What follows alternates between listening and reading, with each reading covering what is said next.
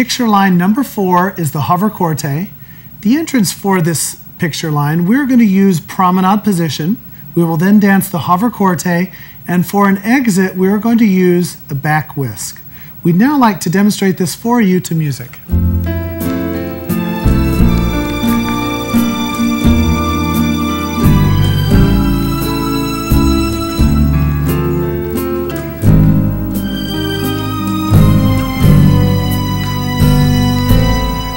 Now for the man's foot positions. We're in promenade position up on the toes.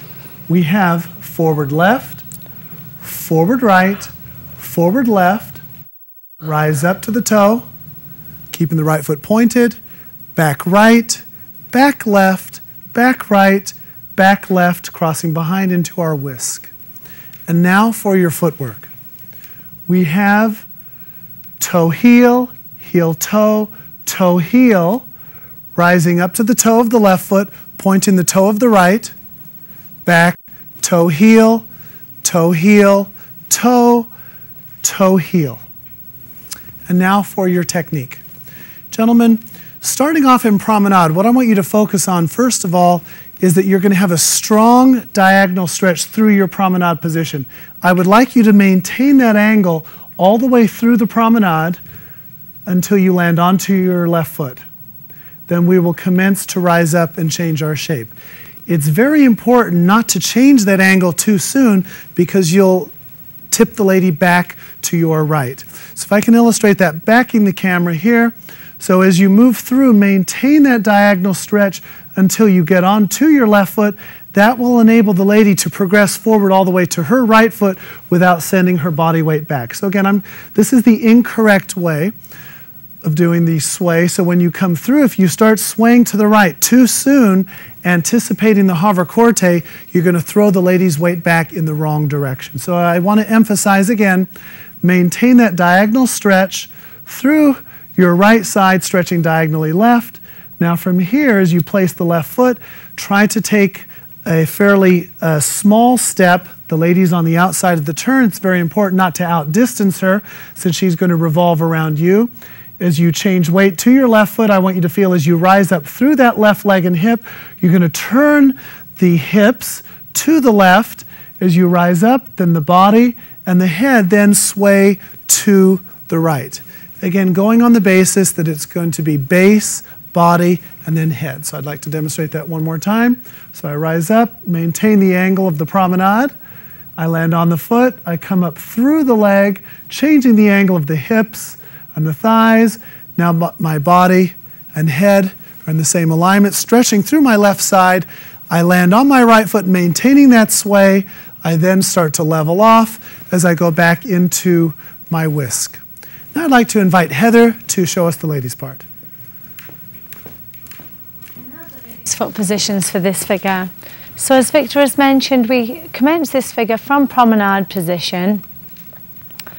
So we step out in promenade, and now from here, my foot positions will be right foot forward, swiveling, left foot brushes in towards right foot, left foot forward, left foot forward, swiveling, right foot crosses behind left foot, and we're in promenade position.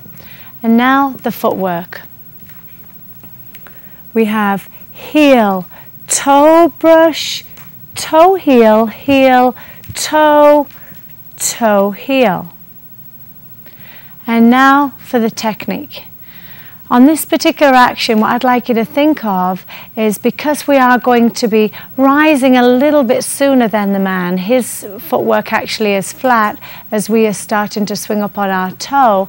What I'd like you to do is, we're on the outside of the turn, we are traveling faster. He is in a static position. So what I want you to do, and I'll show you this in a second with Victor, is I want you to be very, very aware of the man's center line and make sure that you don't travel too quickly past him, because you can, quite easily, number one, pull yourself off balance, but number two, take him with you as well.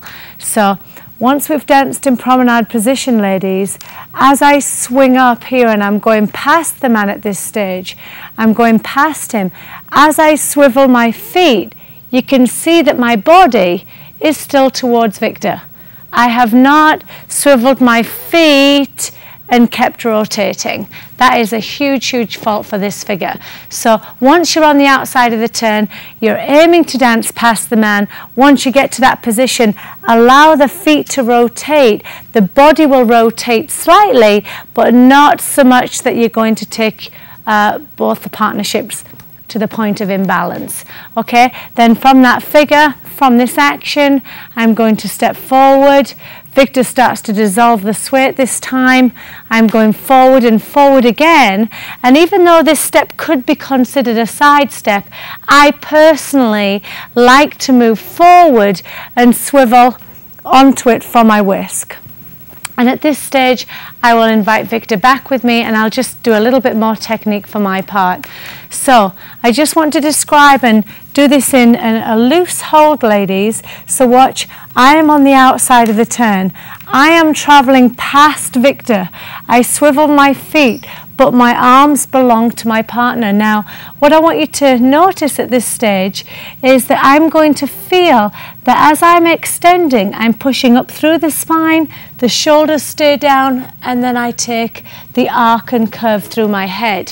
What's very, very important here, ladies, is that once you get to the right foot, is that you don't presume or anticipate the shape before the man leads it. So you want to have that vertical balance through the standing leg, feel like you can push up and then develop your own stretch and arc for that step. So can we just try this again, Victor?